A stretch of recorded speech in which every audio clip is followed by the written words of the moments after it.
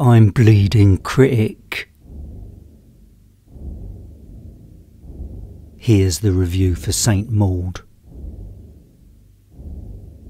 I'm surprised this film got made because I presumed there's just spineless people in this industry that don't like taking risks. They think a story that's different from the rest is predicted to financially fail. So it's absolutely brilliant to know there's open-minded producers who champion new talent by investing in projects like St. Maud. Rose Glass wrote and directed this work, and I'm so pleased she was given this opportunity because for a first feature film she certainly delivered.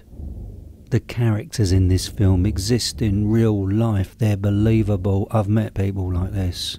And thankfully St. Maud has seriously good actors involved. You see, if they didn't get the casting right, this film would have misfired.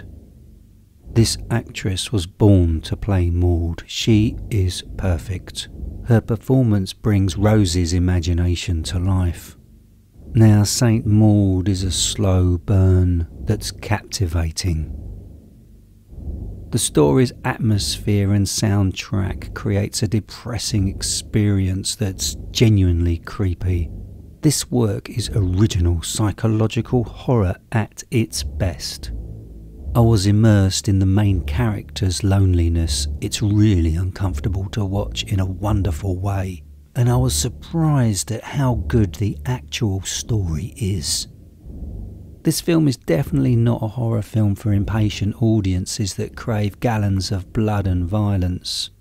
Challenging horror films that take their time, like St. Maud, demonstrating a different creepy vibe than expected, is rare and must be celebrated.